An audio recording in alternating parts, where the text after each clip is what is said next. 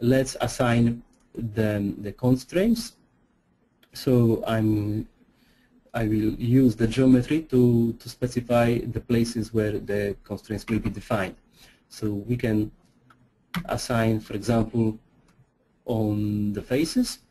So let's just simply select those two frontal faces and let's select the pinned option, and it's done. So this is our constraint set, and now let's back to the analysis. I'm going to edit, and to perform this linear static analysis we have to drag and drop the other boundary condition set to activate our boundary conditions inside this sequence.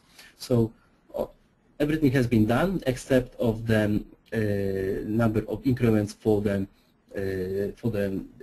thermal analysis. So now I'm clicking on subcase control button, and let's change the number of the increments into 1 and initial temperature to 65,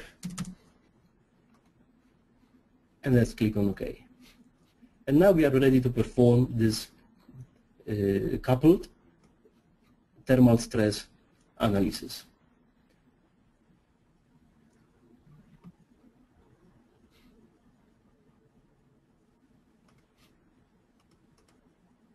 So as you see, this is the result of the thermal of the linear static response for our thermal loading.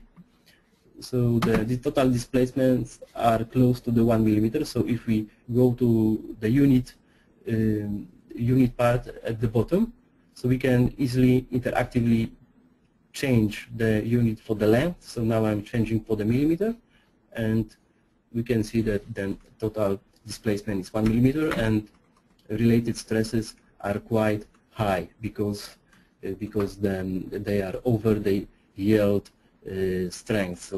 So it means that we have to do something with this model if you want to operate with those conditions. So that's all according to this model.